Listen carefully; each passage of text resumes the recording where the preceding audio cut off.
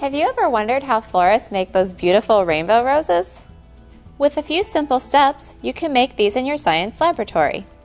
The first step is to select fresh white roses and trim their stems at an angle.